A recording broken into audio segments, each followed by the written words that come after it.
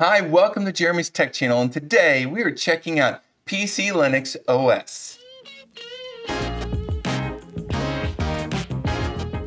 I've been looking at rolling release distributions as my daily driver is a Arch-based system, Endeavour OS, and I wanted to see what other options there were. A couple days ago, I tried OpenSUSE Tumbleweed, which is a rolling release, and obviously Arch and OpenSUSE handle things differently in how they are releasing the packages. But someone pointed me to PCLinuxOS, and I was like, why does that name sound familiar? And then I remembered it was one of the last distributions that I tried when I went with my first go of Linux 15 plus years ago. So I'm like, well, let's check it out. So here's the website. They start off by going, so cool, ice cubes are jealous. Nice dad joke there. You're greeted with a lot of information. I went straight to the FAQ because I wanted to know what is it based on. You know, 15 years ago, I wasn't too concerned about that. I was just trying to get things working on older machines. It says PCLinuxOS is an independent distribution. It is not based on Ubuntu or Debian or Red Hat or any other distribution. It was once closely related to Mandrake Linux, but since 2007, it has been independent using code patches from Fedora, Mageia, Arch Linux to name just a few. Almost every distribution I've tried so far has been based on something, Arch, Debian, those kinds of things, and this is saying it's independent. And it looks like it's being maintained by one person, Bill Reynolds, aka Techstar. They keep things going as it goes. So it says here, was there a release cycle of PCLinuxOS? You know, like point release, like Ubuntu. And it says there isn't one really. PCLinuxOS is a rolling release distribution, which means you install once and then just perform regular update process to keep your system updated with the latest packages. Okay, cool. The other piece that I wanted to quickly point out before we go into the live environment is what sort of user is the PCLinuxOS aimed at? And this is important for you as a user who might be interested in using PCLinuxOS. PCLinuxOS is aimed at the average desktop computer user who uses their system for daily tasks such as email, web browsing, multimedia viewing, etc. It is not aimed at server, power development, or other specialist areas. The repository does contain many packages for these specialist types of user, but it is not a priority for the small development team. So, average Joe can use PCLinuxOS. That's me. Let's get into this live environment. I'm kind of excited to see what's different from when I used it last. Now, I'm having a hard time remembering what it was like before, but I do remember trying to install or theme it like a Windows XP for the people that I was giving these computers to, and I had found one. We might try and find and see if this has a XP theme that we can use as well. Switch to full screen mode. All right, this is the live environment that you start with here, and I'm just gonna go right into the install process.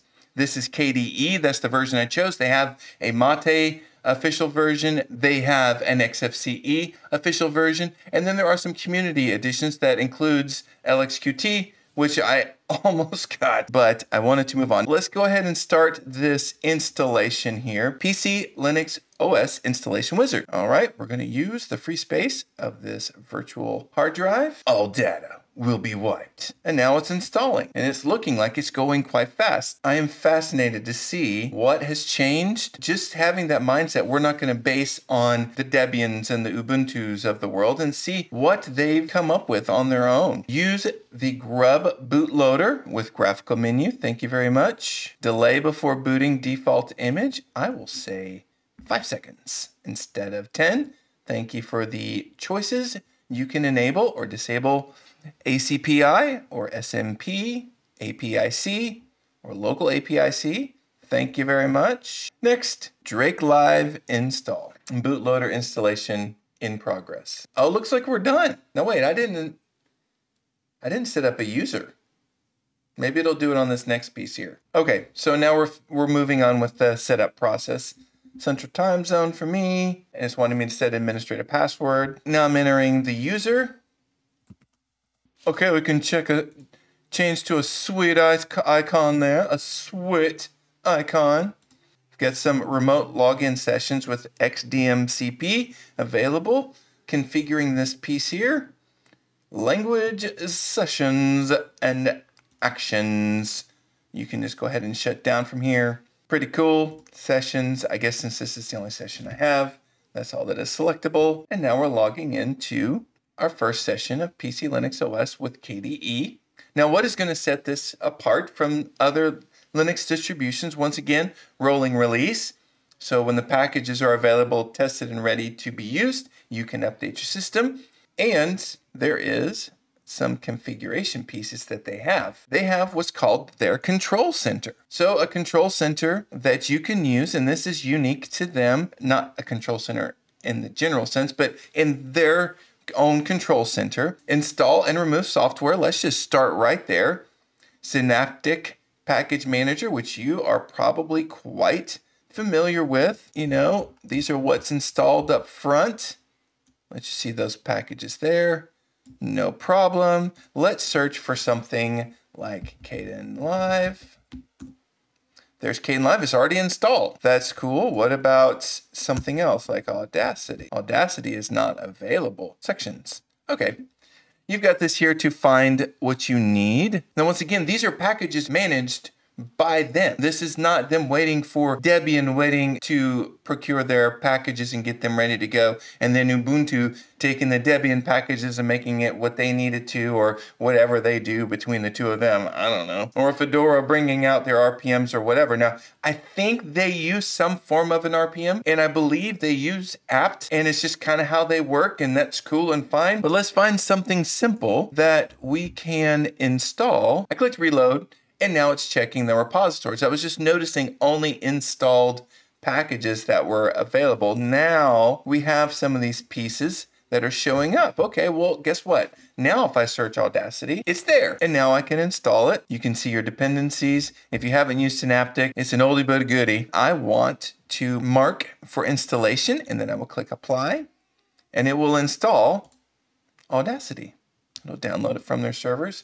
I kind of like that little screw icon when things are loading or working on the mouse pointer. Kind of old school retro feel. I like it. They've got a real Windows decoration, like an older XP situation up there. We'll see if we can make it look XP a little more later, just because I'm curious and wanting to relive my past.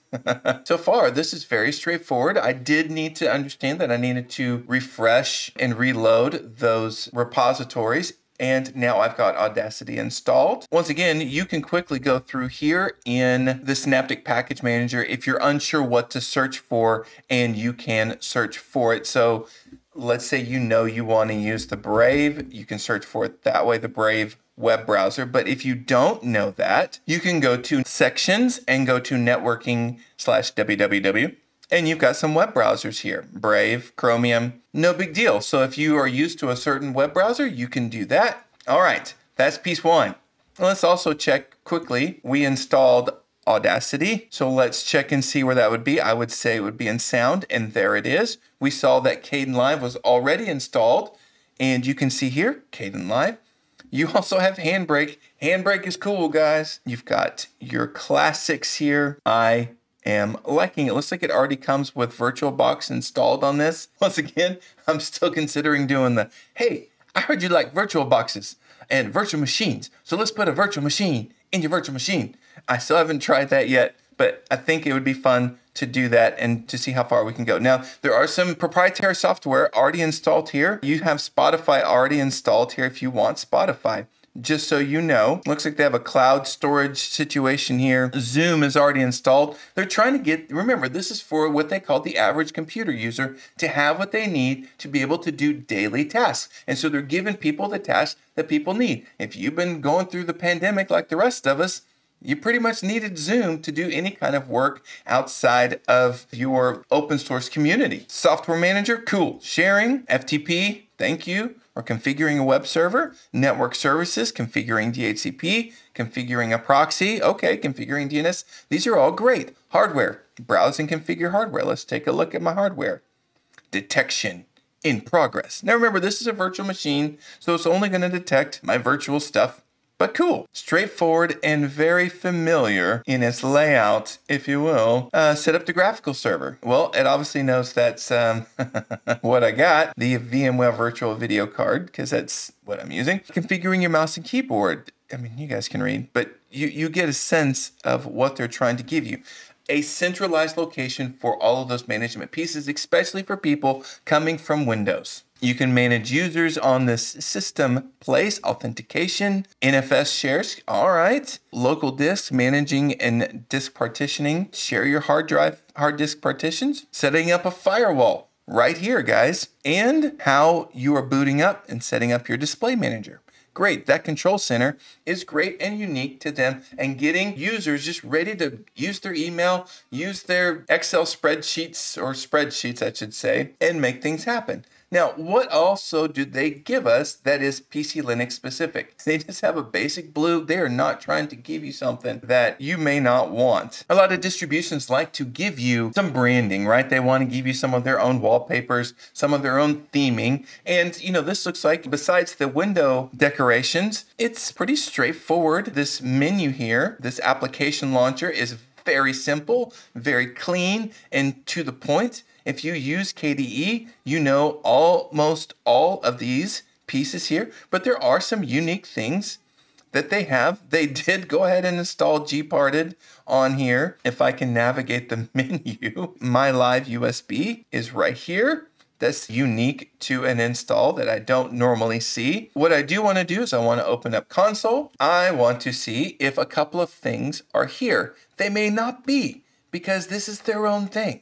And that's cool. NeoFetch is not on here. That's not a problem. So we have top. I will pull this up just so you can see what it's like and what it's running on my machine. I gave 16 gigabytes of memory to this machine and 8 cores. You can see that 581 megabytes are being used. That gives you a sense this is pretty lightweight for a KDE install. Nothing else you haven't seen here, but everything is clean, and you can tell they've focused on getting things nice and easily readable. And for people, I personally think, who are looking to transition into Linux from what they are used to, specifically Windows. Guys, they have time shift already here. You know how I feel about time shift. If you don't know about time shift, just quickly, time shift is a snapshot tool for you to back up your system. It is cool. I have a video about it. You want to check it out, but man, time shift is cool. I love it. It is wonderful. You've got your Dolphin file manager. Everything feels nice and snappy and ready to go. My personal desire is to check out one thing, and this is strictly self-serving, but I want to see if there is a Windows theme that is easily seen. They've got a Windows 10, a Windows 7, but I am looking for something.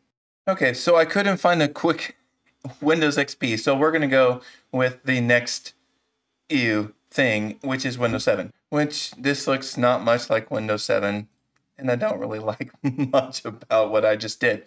But if you are new to KDE, it is something that is wonderful that KDE has, which is in the KDE system settings, you can select some great pieces and just make things work well. And people have global themes that you can look at and install and change what it looks like.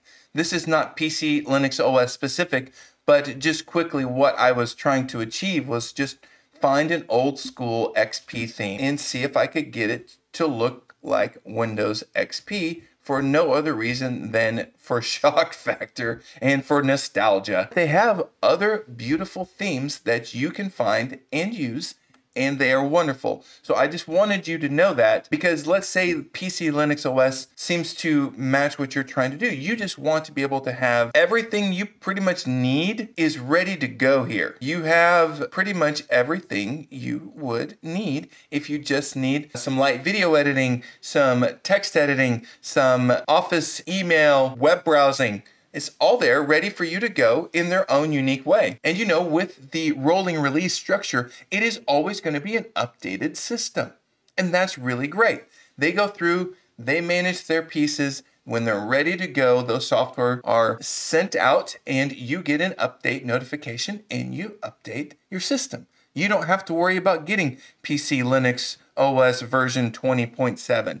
You just keep it updated, and that's going to be great. So if you're a no mess, no fuss, I just want what I need to just work nice and clean and good, PCLinuxOS is definitely for you. If you're a developer and you need specific tools, this may not be for you.